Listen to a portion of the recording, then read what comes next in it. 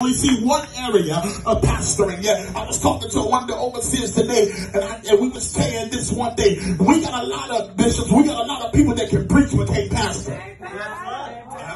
And you got some of the best preachers trying to pastor, and all God called them to do was preach the gospel.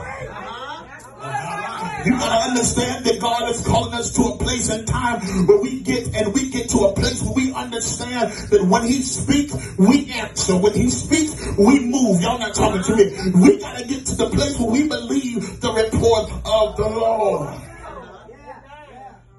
So I preached this message some years ago actually, and I preached the message, my victory is no longer buffering. I want you to tell your neighbor, say, neighbor, my victory is no longer buffering. Well, a lot of us, we are YouTube fanatics. We watch YouTube, we Google stuff. You know, we do all this stuff, and our lives now have become more technology. We're stuck on technology more than anything. Technology is what we answer. It answers our questions, anything. Amen. Anybody ever watch YouTube and you was connected to a Wi-Fi, or you was on your personal internet service and you started to buffer?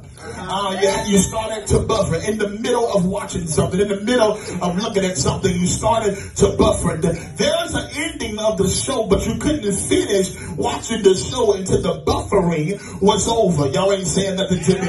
And you got to understand that God, all He told me to tell the people tonight is that your victory is no longer buffering. Yeah, there's an end of the show for you, and it's not going to be what you saw at the beginning. It's not going to be what you see right now. The Lord is saying that your victory is no longer buffering. Here in 2 Peter 3:9, the Lord is not slack concerning